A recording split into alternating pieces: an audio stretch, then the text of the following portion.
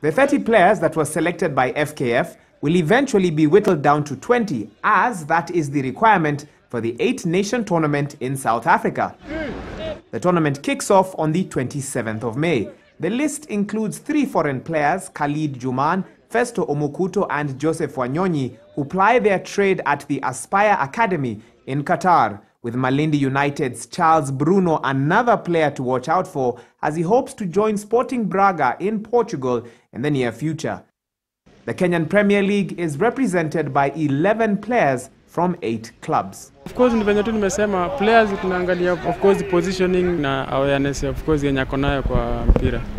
Kwa sababu level of course inataka player kwa understand game.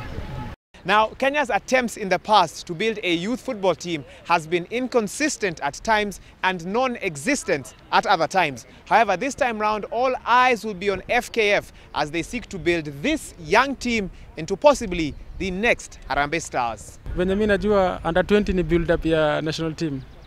Na najua kulingana venye naona ile quality kwa hapa, maybe in the next 2 years kuna wale najua watakuwa wanacheza national team. Elsewhere, the 10th edition of the Bamburi Rugby Super Series was launched at a ceremony at the RFUEA grounds. And representing players from the 8 franchises also got the opportunity to model their new kits. The tournament runs from Saturday the 5th of May till Saturday the 2nd of June 2012. And as we celebrate the 10 years of the Bamburi Super Series, this is a very, very important year because we have the World Cup qualifiers next year. For Citizen Sports, I'm Waihiga Mwaura.